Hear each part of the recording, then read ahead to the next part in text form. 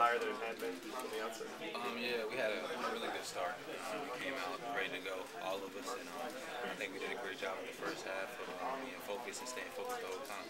Coach talked about how you guys practice really well. Our past two practices, he says, probably been our best two so far. So, we really try to come out and play with a lot of intensity in practice. And, we try to do whatever he says, stay focused throughout the whole time. And it seemed like it kind of carried over today. Coach Roby said Brandon set the tone. Yeah, he plays with high intensity almost every time. So, we kind of expect him to play like that. He played a great game today, did a lot of things, and then did a lot of things. So, he really set the tone, like Coach Roby said.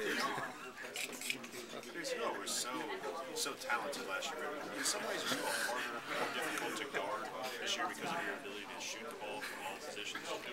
Yeah, I think that's kind of tough. I don't know if it's harder to guard, but I know it's kind of I know it's kind of hard. But we try to come out and provide opportunities for each other. They kind of threw me off too.